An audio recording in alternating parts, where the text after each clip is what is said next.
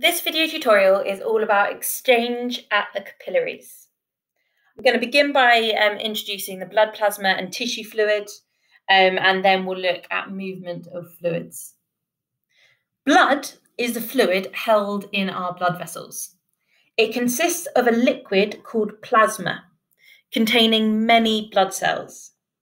The plasma contains many dissolved substances, including oxygen, carbon dioxide, minerals, glucose, amino acids, hormones, and plasma proteins. The cells include red blood cells, also known as erythrocytes, various white blood cells, such as leukocytes, and fragments called platelets. Tissue fluid is similar to blood plasma, but it does not contain most of the cells found in the blood. Neither does it contain plasma proteins. Tissue fluid is formed by plasma leaking from the capillaries. It surrounds the cells in the tissue and supplies them with the oxygens and nutrients they require. As blood plasma leaks from the capillary, it carries all the dissolved substances into the tissue fluid. This movement is mass flow rather than diffusion. Waste products from cell metabolism will be carried back into the capillary as some of the tissue fluid returns into the capillaries. When an artery reaches the tissues, it branches into smaller arterioles and then into a network of capillaries. These eventually link up with venules to carry blood back to the veins. Therefore, blood flowing into an organ or tissue is contained in the capillaries. At the arterial end of the capillary network, the blood is at relatively high hydrostatic pressure. This hydrostatic pressure tends to push the blood fluid out of the capillaries through the capillary wall. The fluid can leave through the tiny gaps between the cells in the capillary wall. The fluid that leaves the blood consists of plasma with dissolved nutrients and oxygen. All the red blood cells, platelets, and most of the white blood cells remain in the blood, as do the plasma proteins. These are too large to be pushed out through the gaps in the capillary walls. The tissue fluid surrounds the body cells, so exchange of gases and nutrients can occur across the plasma membranes. The exchange occurs by diffusion, facilitated diffusion, and active uptake. Oxygen and nutrients enter the cells, carbon dioxide and other wastes leave the cells. On the right-hand side of the slide are just a couple of images to represent this concept of hydrostatic pressure.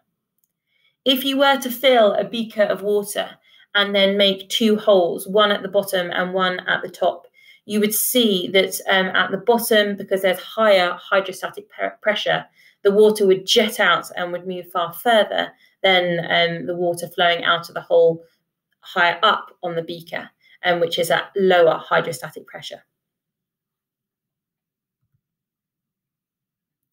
The blood pressure at the venous end of the capillary is much lower.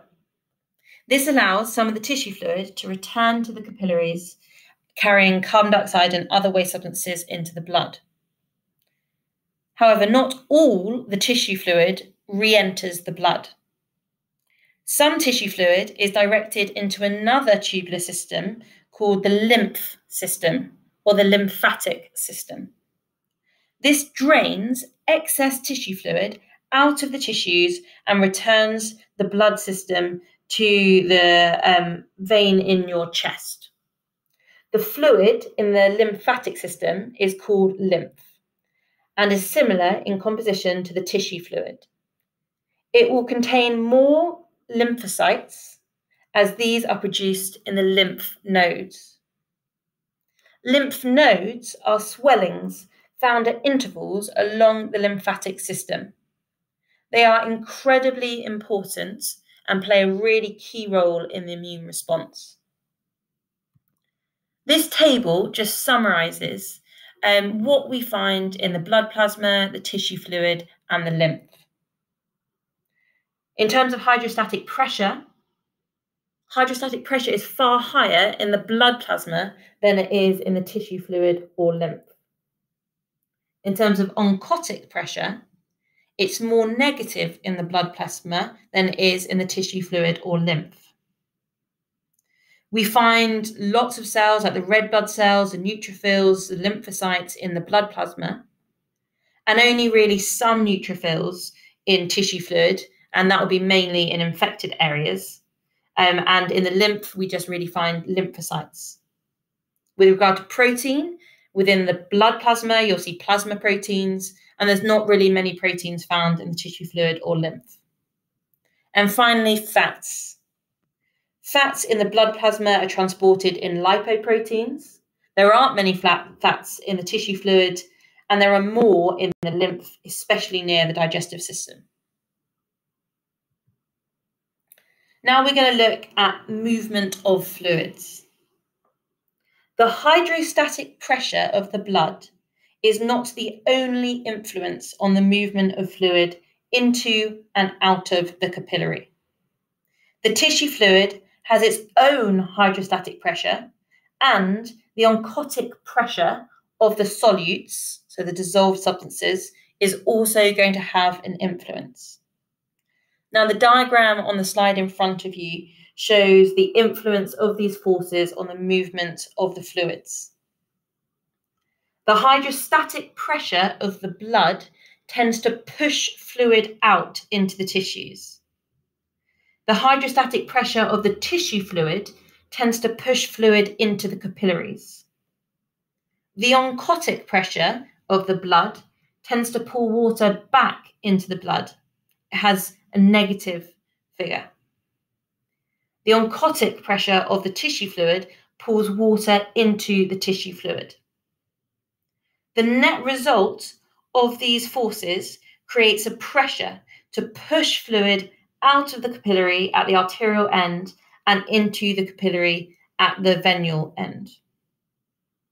Just to provide a few definitions, hydrostatic pressure is the pressure that a fluid exerts when pushing against the sides of a vessel or container, whereas oncotic pressure is the pressure created by the osmotic effects of the solutes.